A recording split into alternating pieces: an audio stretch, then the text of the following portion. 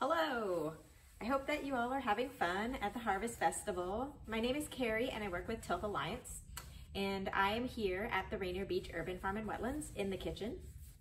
And I am going to show you, so you all got a pumpkin in your activity kit, and we are going to cut the top off.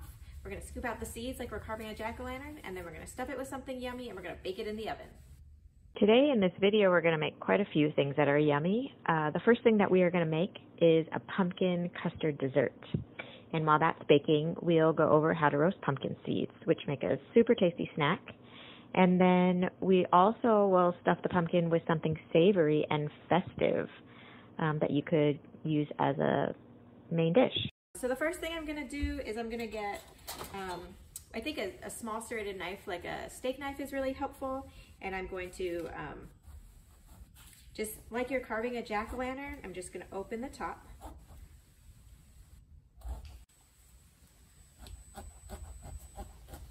So just be careful where you're putting your fingers.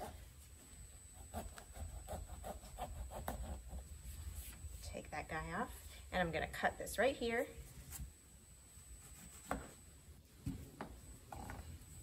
I'm just going to go in with my hand and just start scooping some of these seeds out. I'm going to save these seeds and we're going to toss them in a little bit of oil and salt and pepper, and we're going to roast them in the oven as well. It's a nice tip that you can, once you open up one of these pumpkins, you can roast the seeds and get a bonus little snack out of this guy. I'm going to just put all of this into a bowl, and I'm going to keep that for later. I'm going to take a towel or a paper towel and just kind of wipe the rest of that goo off of there. If you want, you can take a spoon and you can scrape off, there's kind of this stringy layer. It's helpful to get all of that extra stuff out because it keep some of the liquid down when we bake this pumpkin. So one of the things I like to do with the pumpkin, this is just a 2 to 3 pound pie pumpkin. I'm going to make a pumpkin spice flavored custard, and we're going to pour it inside the pumpkin and we're going to bake it with the custard inside. So I'm going to take 4 eggs, and this is for a small size pumpkin. And I think it's helpful to have your ingredients at room temperature if possible. The reason is that it will help the sugar dissolve. So what I'm going to do is I'm going to kind of whisk these eggs together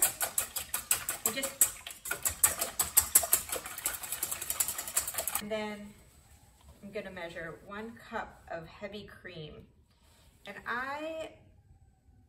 it may seem like a lot, but it's going to make the custard taste really yummy. I've tried doing this with just regular whole milk, and it did not come out as well. So I'm also going to add a little bit of brown sugar, 2/3 of a cup of brown sugar. And with brown sugar, you know, you can pack it in there, and that's going to help you measure. So there's 1/3 of a cup.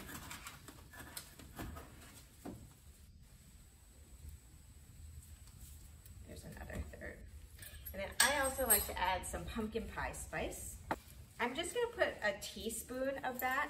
You can use just cinnamon, or you can use ginger, or you can instead just use vanilla.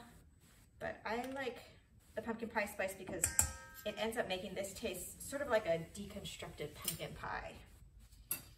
So you can also make up your own pumpkin pie spice mix by mixing together cinnamon and nutmeg and those types of things. I'm gonna mix this, and I wanna mix it until the sugar completely melts, but I'm gonna kind of mix it slowly.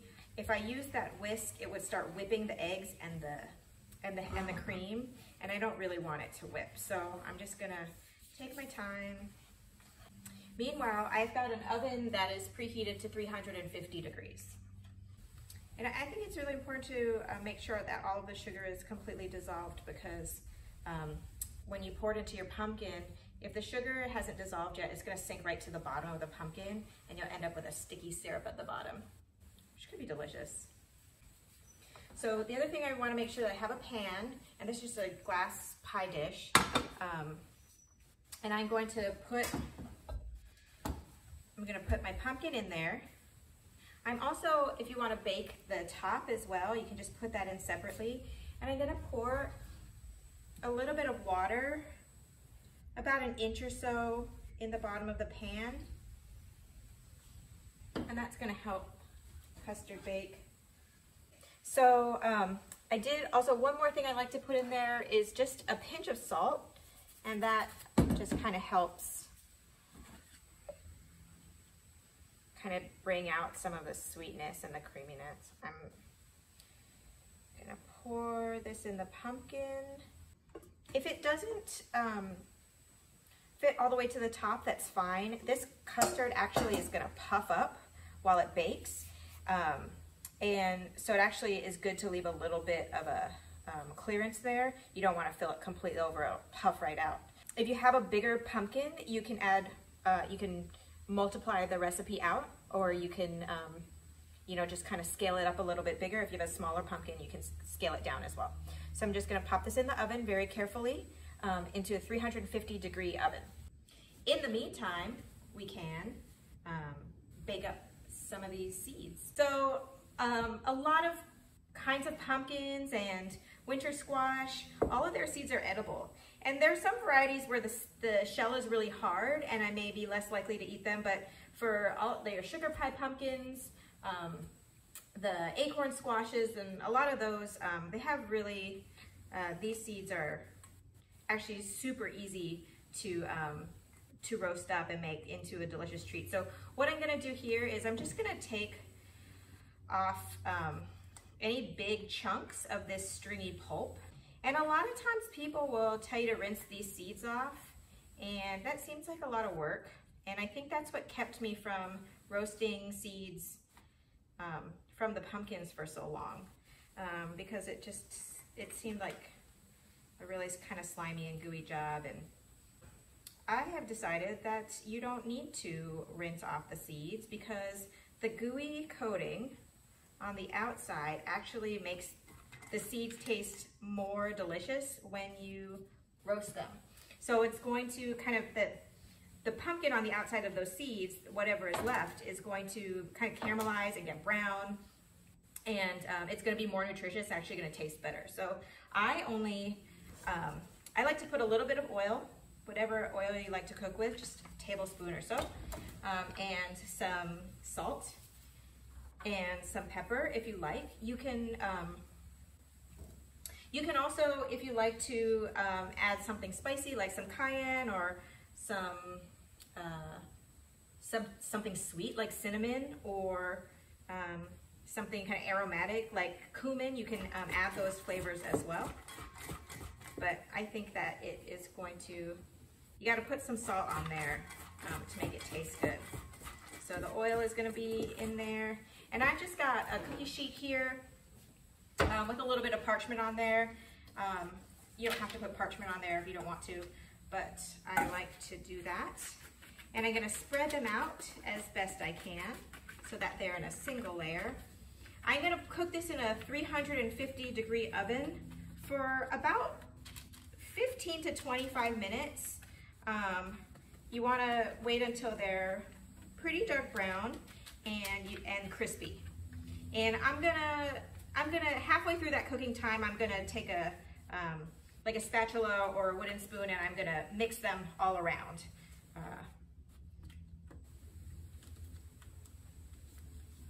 All right, so into the oven it goes. Okay, so here they are, just popped out of the oven, nice and toasty brown. They're pretty crispy. And you can put these in a container. If you can save them in an airtight container for several days, but really you could just put them in a bowl and snack on them for the rest of the day. So there you go, super easy, roasted pumpkin seeds, and you don't ever have to throw the seeds away from your pumpkin again.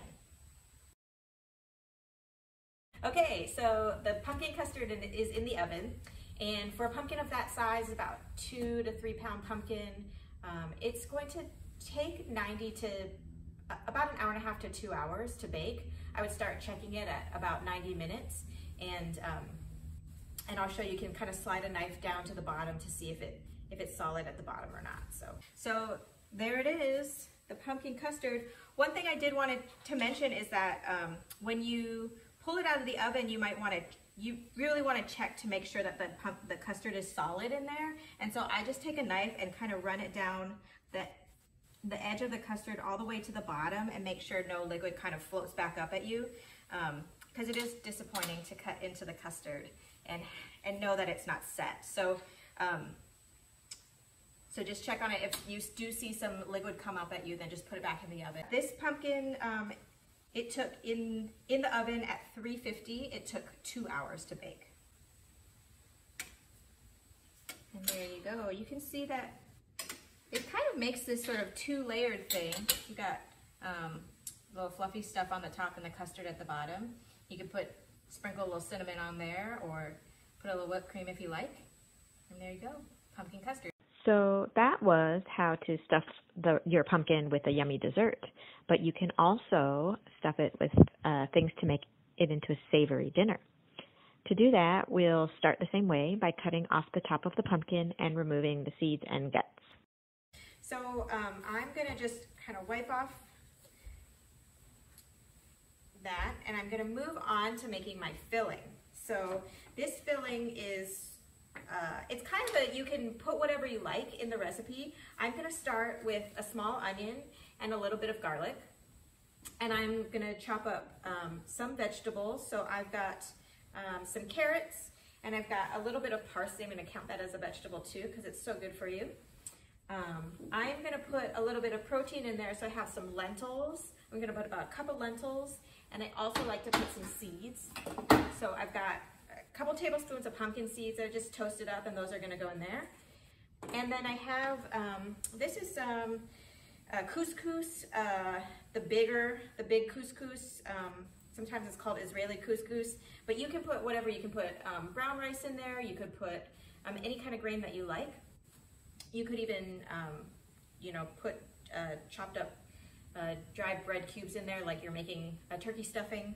And I'm going to put about a cup of this, a cup of lentils, and this is a really great way to use up any leftover grains you have in your refrigerator, any proteins. I'm using lentils, but you can use cooked sausage, you could use crumbled bacon, you could use ground beef, whatever you like. So I have a pan here. I'm going to heat it up with a little bit of oil. Whatever oil you like to use. This is just some coconut oil. I'm going to let that preheat a little bit. I'm going to chop up my onion. Whatever peeling you take off of it, you can put that in a little bowl or a little container for your refrigerator. Something like this, and you can either keep it lidded in your refrigerator or even in the freezer, and you can put all of your stuff in there, your parsley stems, your thyme stems, your garlic peels, the peelings from I've got also these carrots, and I'm going to take the tops and the tails off of the carrots, and I'm going to add that to my stock bucket as well. So any of those vegetable peelings, trimmings, just keep them aside, and you use it to make vegetable stock, or if you like to make chicken stock or bone broth, you can add it to that as well. And I'm just going to chop this into little pieces. And my pan is nice and hot. A little bit of oil in there. I got these little carrots that came from the garden, so I'm going to take the tops and the tails off. And I'm going to cut my carrots. If you want to do this recipe, if you have a parsnip, or if you have a sweet potato, or if you'd rather put some spinach or some mushrooms in there, any of those things will work nice. Once you put it into the pumpkin's going to cook from the outside, but what's stuffed in the middle is not going to have a lot of time to finish cooking. So we want to make sure the grains, the proteins, all are fully cooked before you put them into the pumpkin. So I'm going to chop up my carrots, and I'm going to put them in the pan there with the onions. So I'm going to season this a little bit with salt and pepper as I go, a little bit of salt, a little bit of pepper, and kind of just let that cook down a little. I'm going to also add a little bit of garlic. So I just like to take the skin off. I like to cut off this little butt. And then I give it a smash.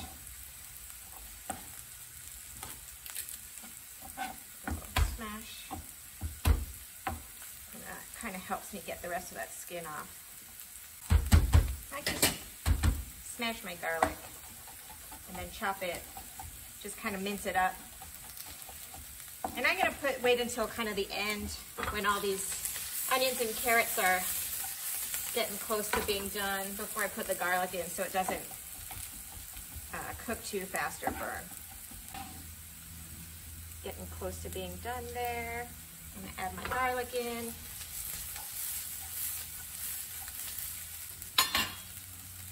Add my couscous. I'm gonna add about a cup of lentils. And I'm gonna let that all get heated up. For this recipe, I'm gonna add a little bit of orange zest and a little bit of cinnamon, but you can add whatever kinds of spices and herbs that you like to try. One thing I like to do if I'm gonna eat an orange, I like to take the zest off of it first. This is just a microplane, a little fine grater. I like to take the zest off of it and then put it in a little Ziploc bag and keep in the freezer, because orange zest, lemon zest, even lime zest is a really nice, really delicious flavor to add so much flavor to your dishes. And normally when you peel an orange, you just toss it away. Add some parsley to this. We can save a little bit for a garnish at the end. Okay, so add some parsley. So the parsley stems can go right into that stock bucket that has my onion peels and my carrot peels. Right there. A little bit of orange zest. That's quite a bit. And cinnamon. I think the cinnamon is going to make it taste really yummy. And I also have some toasted pumpkin seeds. I think that'll be really nice. It's just a couple tablespoons. You can add that if you like. You can add sunflower seeds. You can add anything else you like. So now I'm going to add a little bit of dried fruit. These are just dried cranberries. And you put a couple tablespoons or a quarter cup of that in there if you like. And that's going to add a little bit of sweetness. I've seasoned my filling and I've tasted it and it tastes good. I also, because we're going to eat the pumpkin, we're going to stuff it in there, and when we bake it, when it comes out, I like to serve it in slices, so we're going to eat the pumpkin as well. It's not just going to be the serving vessel. So I like to also season the pumpkin. So I'm going to take a little bit of salt, and I'm just going to sprinkle it on the inside. And then I'm going to take my filling, and look at that. Ooh, it's got some green in it. It's got some orange. Oops. All right. See that it's got all that good stuff in there. I'm going to press it in a little bit. I'm going to put the lid back on. I'm just going to set it in a baking dish. And I'm going to put it in the oven 350 degrees for about an hour. And we'll test it in about an hour. I'm going to probably poke a knife in to see if it's tender in there. Maybe we'll see some juices kind of bubbling out. If it looks like the pumpkin is starting to get dark, you can put a piece of tin foil around it. While that is in the oven, that gives us an opportunity to talk about all the different kinds of pumpkins and winter squashes there are out there. So I have brought a bunch of things to show you, all kinds of pumpkins, and we'll take a look at them and maybe we'll demystify the winter squash. This is sugar pie pumpkin, which looks like a jack-o'-lantern pumpkin, but it might be a little bit sweeter, a little bit tastier. You can actually absolutely eat your jack-o'-lantern pumpkins. They may not be the most delicious, but you can eat them technically. But if you're looking for a pumpkin to cook to make a pie, then the sugar pie pumpkin, this classical pumpkin, is going to be a great choice. It tends to be a little bit watery, so there are also other kinds. This is a Cinderella pumpkin. They go by other names as well, a French one that I can't pronounce. And they can be much, much bigger. This is a green, this is green, but it's a Japanese kabocha pumpkin and is orange on the inside. So these kinds of kabocha style pumpkins tend to, I think the flesh is a little bit denser and a little bit drier and is sweeter than your pie pumpkin, but you can use them in a lot of the same recipes. And then there are a lot of other kinds of winter squashes that we can use as well. So this is delicata squash. And delicata squash is really nice. It's got a pretty thin skin, so you can eat it as well. What I like to do with delicata is either slit it the long way and open it up like a boat, and then you can scoop out the seeds. When you scoop out the seeds and the flesh, with most of these pumpkins, you can actually separate the seeds out, roast them in the oven, and have them as a snack. And so with a delicata, I like to slit it the long ways and then open it up like a boat. You can fill it with a filling, or you can slice it this way and it'll make rings. Take the seeds out and you can toss those rings with a little bit of oil, salt, pepper, any seasonings you like, and just bake them flat in a tray. And then you have these little cooked squash rings, and they're super cute, and you can eat them with the skin on and everything. So delicata is a thin skin, you can eat it. This is a butternut squash, and these come in, this is a pretty small one, they come much larger as well. This has a pretty dense flesh.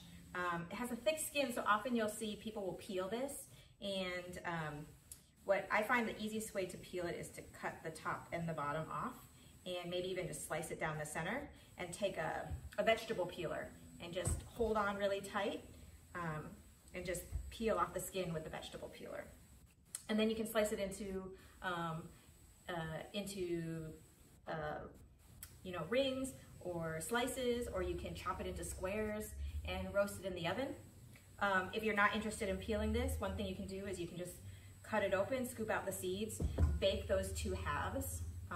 Either, I like to do them face down, bake them in the oven until they're completely tender, and then just scoop the flesh out, and then you have a puree. This is, I think, called a carnival squash. I actually don't know what this one is called, but it is related to this, which is an acorn squash. They're both acorn shaped, and these have a fairly thick skin, so you may not want to eat the skin, but because it is ribbed, it can be hard to peel. So with these guys, what I like to do is I like to cut them in half, scoop out the seeds, and just roast them, the halves, into the oven, and then bake them. You can cut them this way. You can stuff them with some kind of filling, or you can just bake them empty and then scoop out the pulp once it's cooked, and then use that as a squash puree. So that's what I would do with those. This is also a kind of pumpkin. It's called a red curry squash, and it is a very similar texture, I think, to the Japanese, the kabocha style pumpkin, where the flesh is going to be drier and sweeter and almost kind of like a chestnut. And these are really nice. They come in a lot of different sizes. They come in different colors. And this is one of my favorite squashes. It's really fun to grow too if you have a garden. And it is similar to this, which is, I think this is a sweetmeat squash. It's gray on the outside. There are other squashes that have a similar color. There's a Hubbard squash, which is sort of like this, but much, much larger. And it can be a little off-putting that this pumpkin is gray on the outside, but on the inside, it really is orange.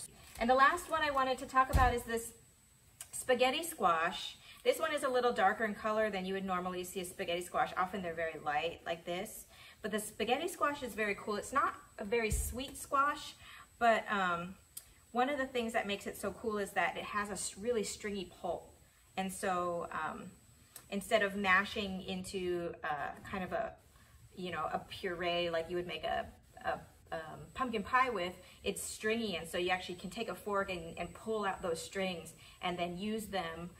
They call it also vegetable spaghetti, so you can use it like noodles, and people will, I just put butter and salt on mine, but people put,